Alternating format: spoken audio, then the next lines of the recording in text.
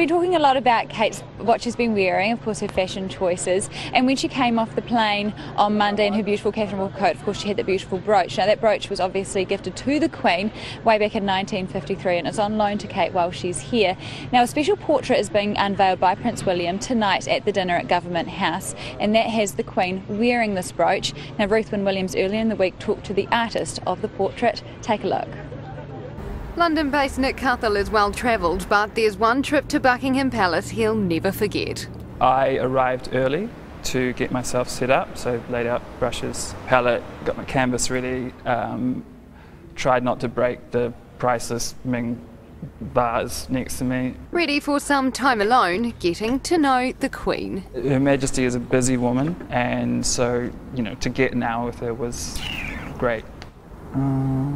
I found it to be very funny, astute, extremely elegant, which made my job really easy and enjoyable.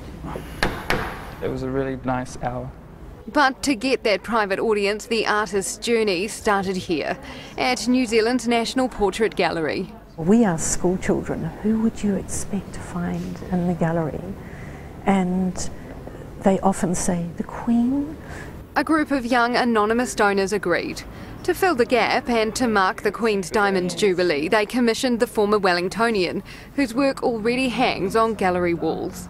He had just painted Alan Bollard as the retiring governor of the Reserve Bank, which I think helped to make the case. It's a huge deal. It's literally a dream come true for me. But the 34-year-old artist probably never dreamt he'd dress the Queen. He put her in blue because that's his favourite colour, or that his oil painting would feature the silver fern brooch the Duchess of Cambridge was wearing the day she arrived. Looks beautiful. It was incredibly difficult to paint. Nick Cuthell's portrait of Queen Elizabeth will be unveiled this evening by Prince William and Catherine before a state dinner at Government House. After that, there's little doubt this likeness of the monarch It's wonderful. will be right at home. The gallery itself is on Queen's Wharf.